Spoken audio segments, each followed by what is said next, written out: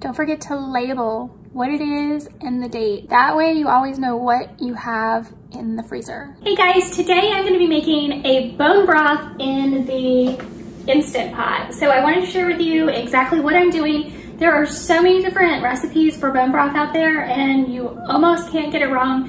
I've made so many different bone broths and this is actually the first one I'm doing in the Instant Pot. So it's going to take so much less time than normal. I have literally had a pot on the stove for 2 days making bone broth before, so this is going to be so much easier and very timely because I have a kitty with a kitty cold, and bone broth is incredibly nutritious for your dogs and cats. It's especially good for pets recovering from illness. If you have a senior pet or any type of pet that is being really finicky about what they're eating, bone broth is really great to make for them. Even cats that are maybe senior or ill who really don't want to eat anything anymore, bone broth is going to be a really great way to still get some nutrition in them because they often will still lap up a bunch of bone broth. So what do you need to do to make bone broth? Well, I've gathered my bones here. You can use almost any kind of bone. Beef bones are excellent. You want to use as many joint bones as you can. The idea is that we're going to cook the bones down and pull out as much nutrients from them as possible. I've even made bone broth before starting from a whole chicken, and what you do is you actually cover the chicken in water on, like say on the stove in a big pot, and you cook the chicken for a couple of hours until the meat is just like fall off the bone tender. That meat is also really good to feed your dogs occasionally, and your cats would love it too. Of course, anytime you can get chicken, it's going to be the best. Once the chicken cooks and you pull all the meat off the bones, you're gonna continue cooking the bones after that. The whole carcass of the chicken, you're gonna get excellent nutrition out of a whole carcass chicken. But today, I am using beef marrow bones, which are gorgeous, and chicken feet. So we're gonna get a lot of wonderful marrow out of the joints on the chicken feet, and of course, these beef marrow bones have a ton of marrow in them. So, I do wanna mention really quickly that this is in no way balanced nutrition. This is not something that your pet can live off of for extended periods of time, but it is a really great addition to their regular food, and it is really great, especially for pets who are ill or maybe getting up in years and are finicky eaters. All right, so there are a lot of different recipes on the internet. I'm gonna do the absolute simplest possible recipe today, and if you guys get this video to 500 likes, we'll do more videos like this. I'll do more videos, different recipes, so you can see all the different types of bone broth that you could be doing for your dogs and cats. So in this video, again, the absolute simplest recipe we can do, I'm just gonna take my bones, I'm gonna put them in the Instant Pot. And the key to any bone broth is apple cider vinegar. And what we're gonna do with our apple cider vinegar, we're just gonna add that in, and it extracts all of the nutrients from the bones as they cook. So I've got all of my bones, I'll let you see, in my Instant Pot. And I'm going to take purified water. We have horrible water here in San Diego, so we have a water delivery service. This is purified water. Whatever you are giving to this is what I give to my pets. This is what I drink. So I'm just gonna take healthy, clean water, and I'm gonna pour it over the bones. And you wanna get it to where you have enough water that you have completely covered all of the bones in your pot. I'm gonna set it for, I'm gonna start with just 2 hours. Okay, so while that starts up and it starts pressurizing, I'm using the pressure cook feature here on the Instant Pot. So while that starts pressurizing, I wanna know, have you made bone broth for your pets in the past, or why did you click on this video? What has you interested in making bone broth for your pets? And let me know about your pets. If you have cats or dogs or any other type of pets, post below in the comments. I'd love to hear all about why you're making bone broth and specifically what's going on with your pets that you are interested now in making bone broth. So go ahead and post that in the comments. I'd love to hear from you, and I respond to as many people as I can. So let me know in the comments. Okay, so the Instant Pot is still pressurizing. Once it's done pressurizing, it will start counting down the 2 hours that I set on here. So we'll come back in 2 hours and check on this and make sure we've got as much nutrients from these bones extracted as possible, because the more nutrients we can get out of the bones, the better off the bone broth is going to be for your pets. So we'll come back in about 2 hours and check on the progress. All right guys, so we are down to 3 minutes left on our pressure cooker timer on the Instant Pot. And what we're going to do is when it reaches the end of the timer, what's going to happen in the pressure cooker, in the Instant Pot, you're going to have two options. You can either go ahead and release all the pressure when it's done, or you can let it depressurize on its own. So different recipes will tell you different things. What we're going to do is let it start to depressurize on its own. So we're going to let it go for 10 minutes. The timer will start counting back up. Once it reaches 10 minutes, where it's depressurizing on its own, I'm gonna go ahead and release the pressure gauge right back here so that we can finish releasing all of the pressure in it after it's reached 10 minutes of depressurizing on its own. All right guys, can you hear that? The timer is going off, and that little beeping lets you know that it is done. The timer is done, so it is going to start depressurizing on its own at this point. All right, we're almost to 10 minutes. We're at 9 minutes. Start again, I was talking to you. And we're almost at 10 minutes. We're at 9 minutes right now. So at 10 minutes, this is where the Instant Pot is depressurizing on its own. So now it's hit 10 minutes. And I'm going to take my glove here because I don't want to burn the heck out of myself. And I'm going to release the pressure. So now it's releasing all of the rest of the pressure that was built up. Didn't smell like cooking at all, and now all of a sudden I can smell the bone broth.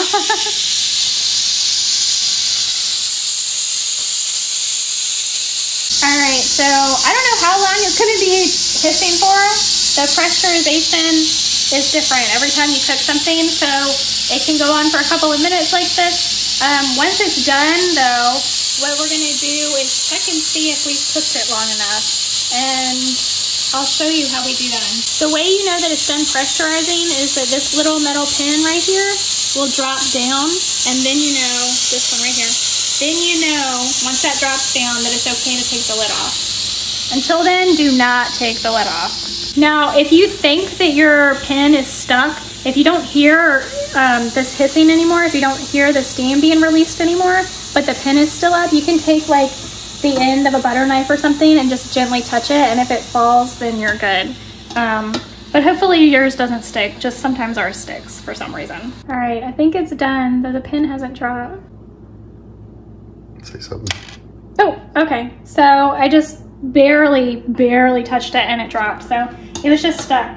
So it tells you right here how to open it. So I'm just gonna twist and open very carefully. And it made a cute little noise. And here's our bone broth. All right, it looks awesome. Let's go ahead and check and see. It's still boiling, of course, but let's check. I'm gonna try to find one of these beef marrow bones and check and see if there's any marrow left inside. Whoop. There is. So I think we might need to cook it a little bit longer. Whoa. Oh, wait. Okay. I'm assessing right now, guys. I don't know, I think it needs to cook a little bit longer. So cooking times are gonna differ depending on what kind of bones you use and how many bones you use. Again, I've had this in for 2 hours. I think we're doing pretty good. The Instant Pot makes it go so much quicker than a stovetop for sure. But I do think I want to cook it a little bit longer. I don't think I'm quite where I want to be yet. At least with the beef marrow bones. I think the chicken bones I'm pretty good with. But since I've got the beef marrow bones in here, I definitely want to cook them a little bit longer. So all I'm gonna do is basically start over. I'm gonna put the lid back on. Let's see, I'm gonna cancel. I'm gonna put the lid back on. I'm gonna put the little gauge back in place for the pressure vent. I'm gonna turn the pressure cooker on, and I'm just gonna let it go for another hour. So I'm gonna change the timer on here to an hour. That's all you gotta do. So it's gonna start registering, and it's gonna start building up pressure in just a second. There, it just switched to on and started beeping. So it's starting to build up pressure again. Once it builds up pressure, it'll start the timer. All right, guys, so we're at the end of the second cook cycle, the pressure cooking cycle. I let it go another hour, and it has cooked the whole hour, and it has depressurized on its own for 10 minutes. So now what I'm gonna do is, all right, so I'm gonna take my mitt so that I don't burn myself, and I'm gonna flip the vent. You probably can't hear me over the nicotine, which is why you need to use an oven mitt or something so that you don't burn the crap out of your hand. Oh, I saw it move there. It just dropped on its own. I didn't have to touch it this time. So that means when that little knob drops, that means that it has depressurized. So I'm gonna take the lid off, and look at that yummy broth we've got going on. I'm gonna set this over to the side. Looks delicious. Not really, but I'm sure it will be. All right, so here we go. Oh man. Let's see. Oh, there it is. That one still has some marrow in it. That one is looking pretty good.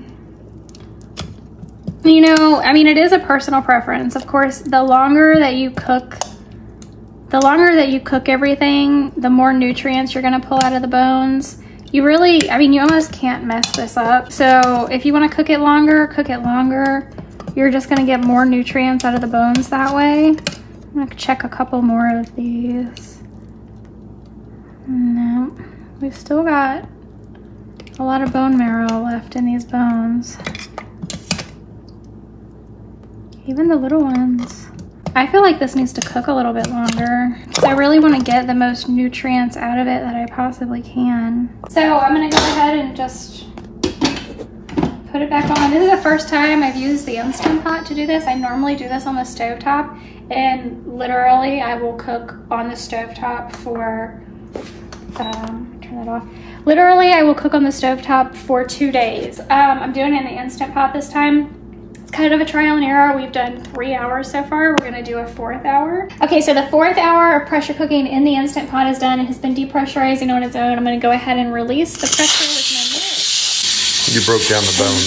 So tired, yeah. And what we're gonna do is, I'm actually gonna take it out of the I'm gonna take the pot out of the Instant Pot itself, because the Instant Pot is insulated and I want it to cool down quickly. So if I leave it in the Instant Pot, it's going to take a really long time to cool down. I don't want to deal with that. If you're not comfortable removing it, that's fine. You can leave it in, just know it's gonna take longer. My Instant Pot came with these little mitts so that I could actually take the pot out without burning my hands. I don't know if yours came with it. Hopefully it did. If not, you can, you know, try to use other mitts like this, or even like this to get it out. This, I don't have a wooden trivet, so I'm gonna put the liner from the Instant Pot on this to cool down so it doesn't like scorch my countertop. But oh, yep, it just dropped. So it's depressurized. So let's go ahead and open this bad boy up and wait for that music to finish. And I hope you have your fingers crossed for me because I'm really hoping this is done by now. Let's find ourselves some beef marrow bones and make sure they're, yeah, all cleaned out. Like I said before, what we want to do is get as much of the marrow out of these bones as possible, because that is what is creating the wonderful like collagen in the bone broth, which has so many wonderful nutrients for your pets. Just putting some of these bones over in the bowl over here. I'm gonna have to strain this once it cools down. So because we're gonna strain this, I'm just gonna go ahead and take these big pieces of bone out. And just as a side note, guys, never, ever, ever feed cooked bones to your pets. Never, ever, ever feed cooked bones to your pets. These bones have been cooked, so they are being thrown away. Bones out of the pot, as you can see there. And the chicken feet are still in there, but they're pretty broken down at this point. So I'm just gonna take this pot. If you're not comfortable doing this, leave it in the Instant Pot. But I want it to cool down faster, so I'm gonna pull it out. I probably could go ahead and strain it right now, but I would rather not have it splash back up on me when it's like still boiling hot. So I'm gonna let it cool down for a few minutes at least. All right, guys, so we've been making bone broth. We let it pressure cook in the Instant Pot a total of 4 hours. And I'm pretty satisfied with where it's at right now. You could cook it a little bit longer, but I'm good with it. We've let it cool off a little bit. I pulled the bigger beef marrow bones out previously and let it cool just a little bit. So now what I'm gonna do is take it and strain everything out of. Make sure you always pour away from yourself, so if it does splash, you're not burning yourself. And you're gonna see there's not a whole lot of bone left. There's some chicken feet down here at the bottom. I've got pretty much most of the liquid out. And I'm gonna get this strainer here to get the rest. So now what we're left with is just this beautiful, yummy bone broth. All right, so we've got the broth now that I have strained, and I've got this big mason jar that I'm gonna pour it in. And I actually have a wide mouth funnel that actually came with a canning kit. So wish me luck on this.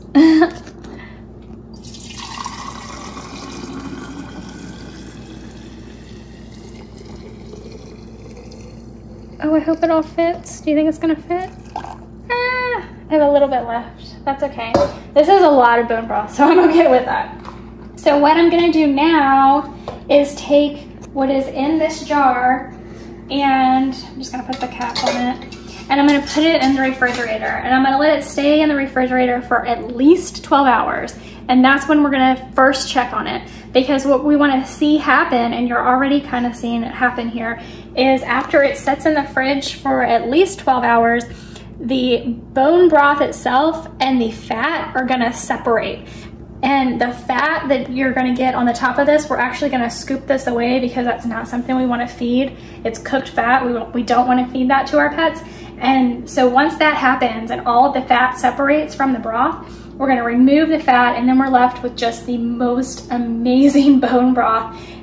This particular recipe is perfectly fine for you to even consume.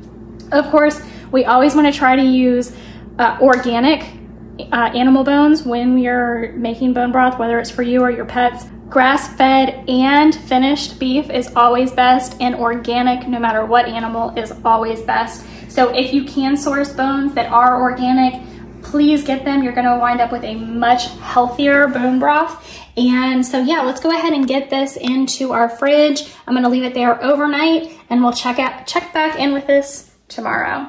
All right, guys, so it's actually been about 15 hours in the fridge, and this is where we're at. So there's not a ton of fat up here, but I'm gonna go ahead and scrape this off. I think the easiest way is actually going to be to cut it.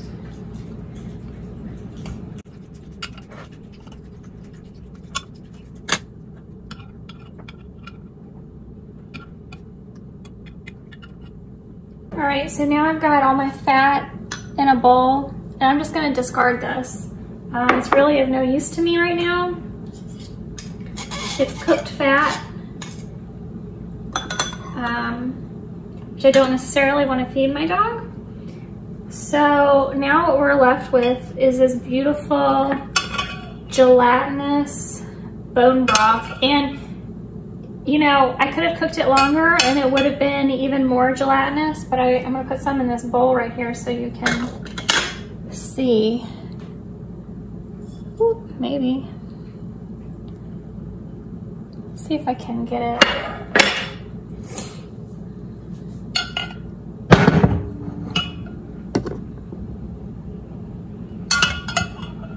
So you can see kind of how gelatinous it is at this point.